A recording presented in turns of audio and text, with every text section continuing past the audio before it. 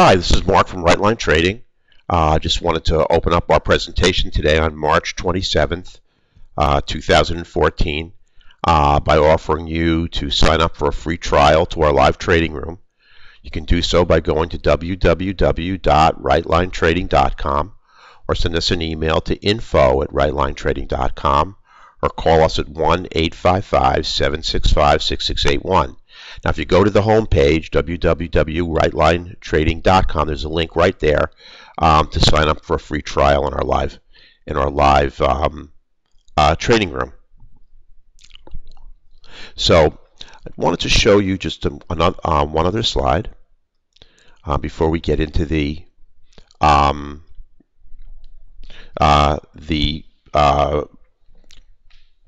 presentation of our trading room today, and I just wanted to show you that a little more of the mechanics of our trading. This was a 37 tick trade today. We took on the Russell, and what we're looking for is the SMA 50. This is a simple 50 period moving average. This is a proprietary trend line that sort of tracks somewhere between the 15 period exponential and 15 period simple. And we look for a period where the 15 and the 50 are in the same color and the market breaks below and the candle's outlined in yellow or pink. In this case, it's outlined in yellow. And we see that order flow, stochastic, and momentum are with us to the downside. We enter one tick below the close of the candle, and down we go for 37 ticks. Now, we know we're going to get a retracement, and when we do, the modified 15, which is what we call our right line trend line, turns yellow. We never take a trade off of a yellow trend line. So when we get this power entry on the yellow trend line, we do not trade it. We consider this to be chop. No trade here. Again, entry, we're above this trend line anyway, it's unbroken, and we don't trade it. So the only tradable setup right here is right here on this 37 tick break. Now let me bring up our charts. We had a great day today in the market again, and I wanted to show that to you. Now there's our performance. I can drag that over.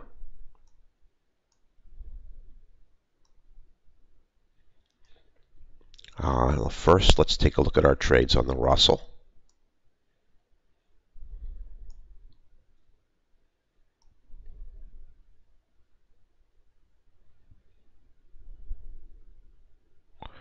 We only had one trade, and that was that trade I showed you. The 37 tick, two targets, broke the 15 and the 50, both red, candle surrounded in yellow, order flow, stochastic, and momentum with us to the downside on multiple time frames, and we had 37 ticks. As we go across, there it is again. Now we're long since done with the market, but there's your next entry. 50's red, 15's red, a beautiful C candle, outlined, order flow, stochastic, and momentum. Bam, there's another trade. That was a gorgeous trade. A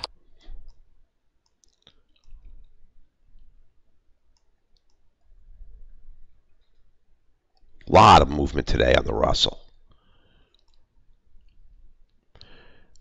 So one trade on the Russell today.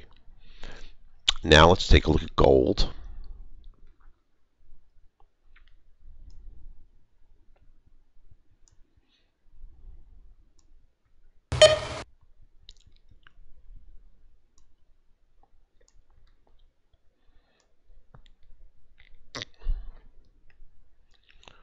Let's go to the start of gold here. Okay, this arrow is the an auto trader trade. This is before the trading room opened. It was at 8:32:54 a.m. Eastern, and it was a 21 tick trade. It retraced into the modified 15, our right line trend line here. And the auto trader took another trade for 18 ticks. So before I even opened the room, people on the auto trader were up 2 trades, both 2 targets. Here was our first trade, bounce off the 50, 2 targets, 18 ticks.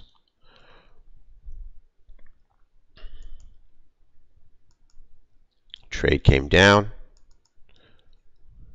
That's a bounce. Now we don't trade reversals. What we're really doing here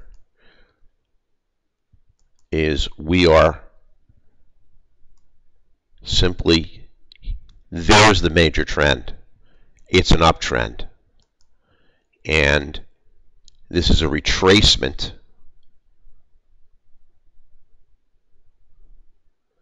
and simply a resumption of the uptrend. So we're moving back into the bigger trend, which is up. Now here's a long trade that I took. This was the one auto trader loss.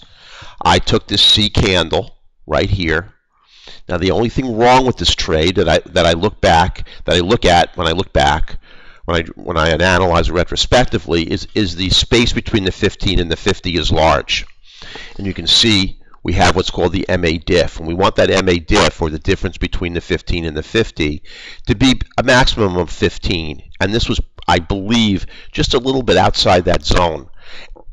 We don't use stochastic to look at overbought, oversold. We look at market structure to tell us when the market's overbought, oversold.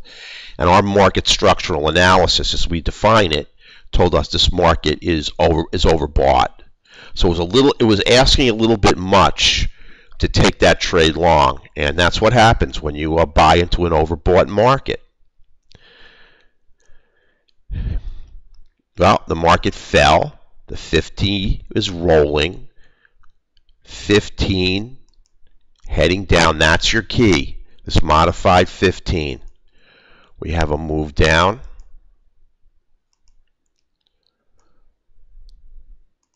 We don't take a break of the 50. The 50 is green. Wait for a retracement. And then the continuation short, and that got us 10. And then we did it again.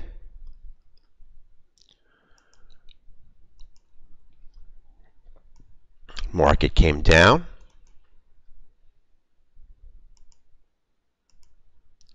Retraced right into the modified 15, which is really where we want to take our trades. And bam, it gave us a little bit of heat on this trade, I have to say. But we don't care about the heat as long as it cooks the trade right, and it did. We got 12 ticks, 2 targets. So now we have 3 second target hits. 18 ticks, 10 ticks, 12 ticks, all 2 targets. We have this 1 loss. And I think that was it. Now, this is later on. We close the trading room, but again, look at this trade. This is just I don't know. I call these gimme trades. This is just a gorgeous trade. Would have been a nice 2-target win.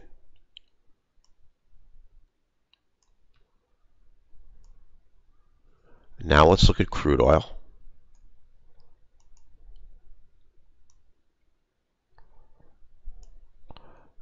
Not a great market today. You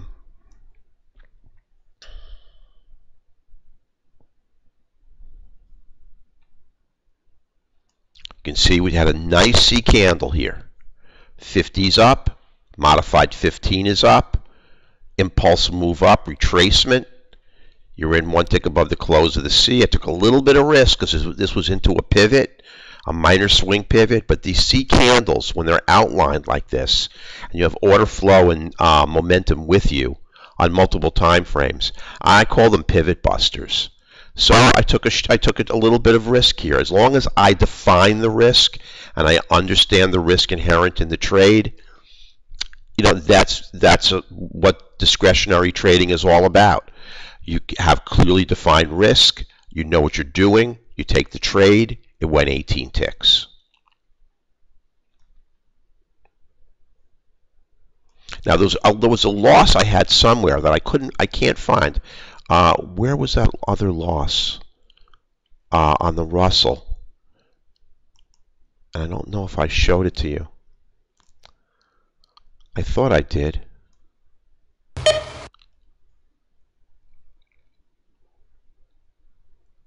Here it is. This was not a great trade either. The two losses were weak trades. This is a bounce off the 50, but you can see there's only 2 ticks of candle body. This really isn't a lot of selling confirmation on this candle. Also, the modified 15 is green, and we don't want to trade against that modified 15. The modified 15 is right here. Again, I defined the risk. I saw that this was a risky trade, but I felt that the slope of the 50 was strong enough to the downside, and there was so much downside momentum to the trade that would overcome the negative parameters that I clearly saw associated with the trade. And the answer is no. And the bottom line is there's no reason to take trades like this when we have so many great trades with almost no associated risk. Now, we were in other trades at the time, but look at this trade. A retracement trade on a rolling 50, perfect entry. This was not one we took. Again, retracement trade on a rolling 50, another one we didn't take. Too many great trades to extend yourself on a trade like this, or a trade like the one I took where the MA diff was really, really large. So we finished out the day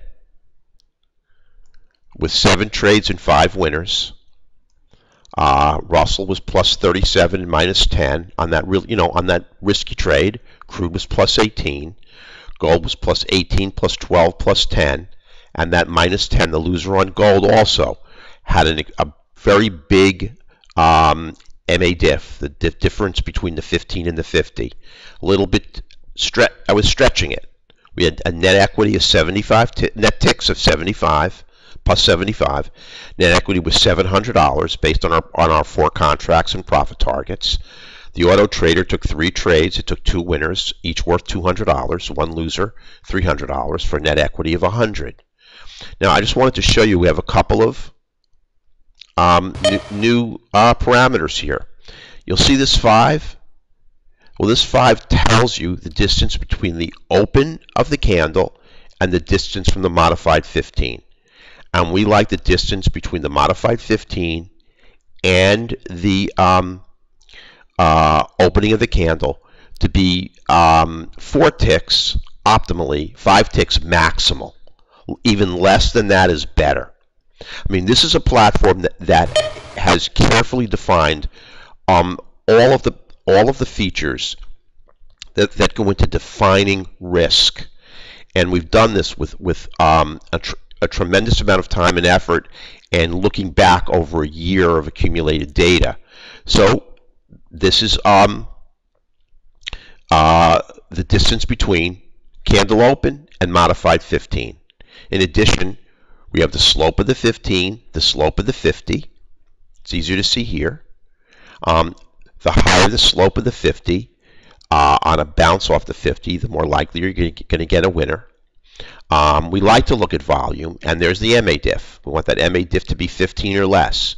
We want the difference between the 50 and the 15 to be 15 or less. So we have totally defined every single parameter that we need objectively for us to get an assessment by looking at pattern via pattern recognition and looking at all the parameters that the platform provides us in defining the risk associated with every trade that we take.